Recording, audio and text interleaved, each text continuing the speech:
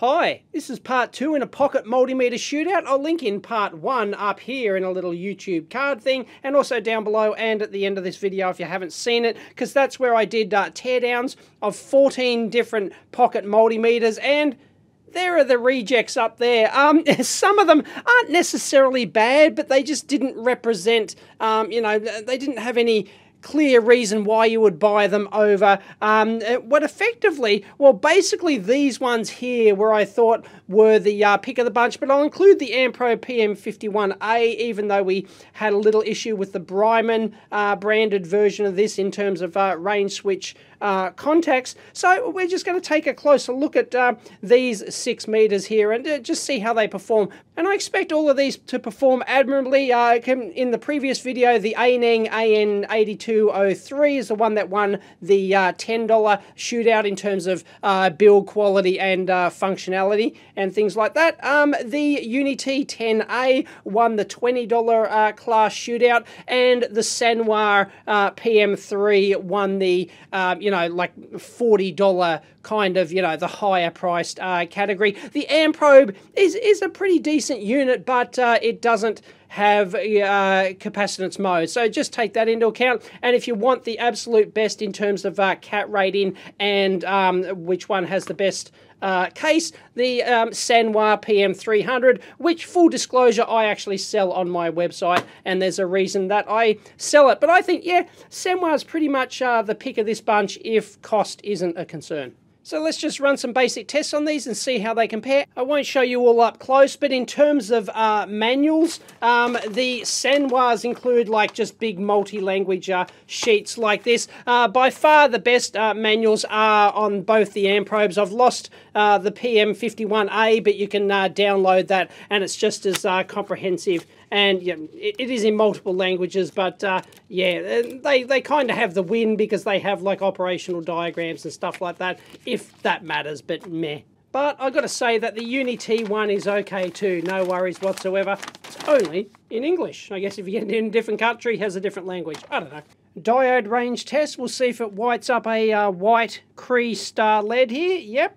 Lights up, 2.5 volts. As always, you don't expect the test current to be the same on these. Note, the Sanwa PM3 does not light that up at all, so it doesn't have the range. The AmProbe lights it up. Doesn't display the reading, but you can see the bar graph.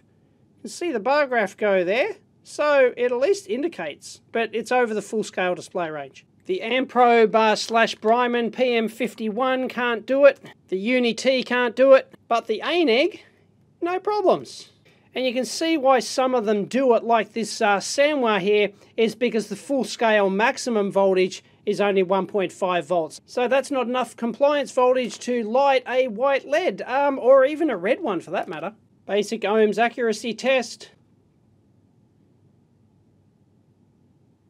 That AmProbe / Bryman is the closest one so far, but you can see that they're all within a couple of counts. They're all well within spec. The Aneng is the only one that's almost bang on, but it doesn't matter. I mean, they're all within a couple of counts. Do it again using precisely 1 meg, and near enough. Near enough. Near enough. Bang on. Near enough low. And again, near enough. Oh, bang on.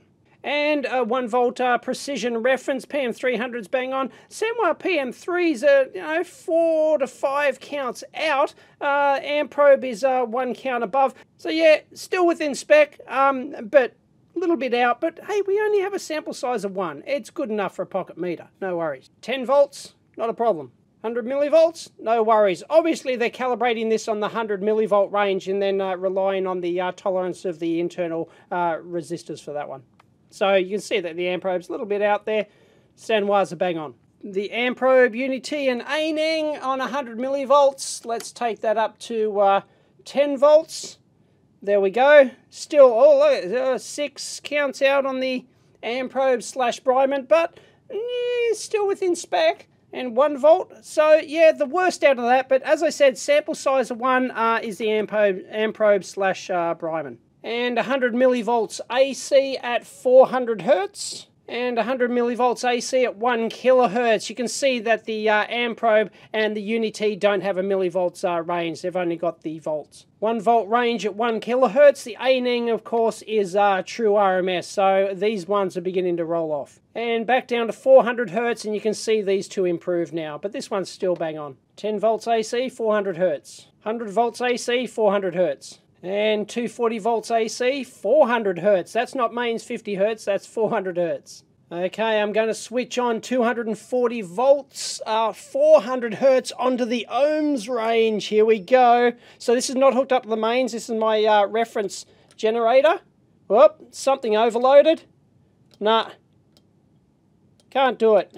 Oh, I saw the battery lead come on there. Uh-oh, looks like we've killed the A-Ning. Oops. And the other two have recovered, reading voltage now, but yeah, the A-Ning, we killed it. Wah, wah, wah, wah. Okay, we've got 100 millivolts AC, 400 hertz, and the amp probe's a little bit low. Let's switch it down to 50 hertz. And we're at actually 60 hertz now, and yep, she's performing better, so it looks like this one might have some roll-off. 1 volt RMS, 400 hertz, and the PM300, by the way, is true RMS. It's only one of the two in this group that are. 10 volts, 400 hertz. 100 volts, 400 hertz. Again, the Samwa PM3, I'm not sure if I've just got a particular unit or not, but it's not, some of the specs, it's not been out of spec, but in terms of like counts, it's probably one of the highest in the group. It depends on the range and the function though. But as I said, still within spec, so not a problem.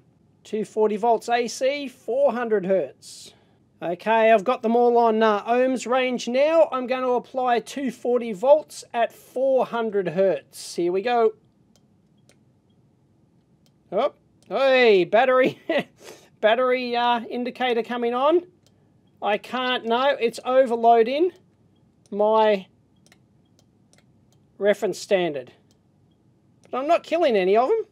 I'm certainly pulsing the 240 volts on there, that's for sure. And there's going to be some overshoot on that, and that's at 400 hertz. And they've all come good on the voltage range, no worries. Let's try the ohms. Yep, PM300's fine. PM3 is fine. And the amp ohm's fine. So all of them survived pretty much what you'd expect because they're all reputable brands, properly rated. The amp probe is UL listed. The Samwas are tested to exactly the same standard but in-house. So no worries. And the Unity survived that test, no worries. And the amp probe survived, no worries. And by the way, all of them have like acceptable auto range speed. Out of these three, the amp probe is probably well, it definitely is the fastest. Well, I think it is the fastest, but they're all pretty acceptable. My 10 nanofarad capacitance standard. Oh, Samwa PM3, almost bang on. And of course the amp probe 78C doesn't have capacitance, so can't do much about that. Oh, there we go, we're over. 2 nanofarads over because, oh, that's actually a fair bit out, isn't it? But this doesn't even have a relative mode, right? So we can't actually null that out at all, and it's still well over. Is it still within spec? No, I don't. Whoa. Ugh. 0.1 nano residual.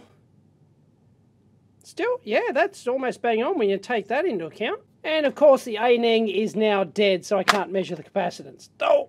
So I haven't really gone to town on the tests here, just done some basic stuff, but it's good enough to get an indication that, but my conclusion pretty much remains the same from the previous teardown video part 1. I think the best overall is still the Samwa, just the form factor, the build quality, the functionality, and the price and the slim wallet form factor. The amp probe, as you can see, lacks the capacitance mode. It does a reasonable job, but it does have the bar graph. So, you know, so if you're a bar graph fanboy, you know, it does the business. It's UL listed. I don't know about the amp probe pocket meter Bryman. I don't particularly find it that great, especially considering it doesn't actually have a case to put your leads in. So I don't really think it's a good pocket multimeter in that respect, in terms of, you know, being able to fold it all up and slip it in your pocket. Those leads are just going to get in the way. If you want bargain basement, the Unity 10A, not hugely more expensive than the ANENG, which absolutely failed on mains on the ohms. Unity are doing fairly well these days on input protection, if they haven't always done so, and that one's quite reasonable, down at like the $20 odd dollar range. And of course, the PM300 performs pretty well across the board, and also I think it's got the best case, but it's also the most expensive and it's the thickest as well. So, you know, it's all a trade-off. But overall, as a meter that slips in your pocket, I still think the Sanwa PM3 is the go. I'd actually like to get several of these and measure the accuracy across a number of spread of them, but it's still, all of them are still within spec, no problems whatsoever. So as always, there's always a mix of trade-offs of various ranges, and whether or not they can let and test LEDs if that's important to you, or whether or not they can do this and that, the level of the continuity you know, buzzer, the response rate, they're all pretty good. The build quality, you know, all the like the Sanwas probably have the best probes, very nice gold plated, they feel good quality, they've got the rated cables on them, but the amp probes are no slouch in that respect either. They're a bit dicky though, look at, I don't know, but that's it, like they're quite reasonable meters, so, you know, they'll all do the business. Let's just throw out the ANEG, unless you have to get like a $10 meter, you know, any one of these is probably going to do the job for you. And the two amp probes basically match the Sanwa PM3 at 2 or 3 times per second. And the Unity, maybe the slowest out of the bunch. I think it's 2 to 2.5 times per second, something like that. But they're all reasonable. PM300's the winner in that though. So there you go. I hope you liked that follow-up review video. If you did, if you haven't seen the original one, I'll link it at the end of this video somewhere here. And if you liked it, please give it a big thumbs up. And as always, there will be endless discussions down in the comments below, or over on the EEVblog forum thread for every video. If you don't know, there is a discussion forum thread for every single video over on the EEVblog forum. YouTube comments aren't that great for, like, you know, in-depth community discussion on stuff. So the best place to do it is the EEVblog forum. But anyway, I hope you like that. Catch you next time.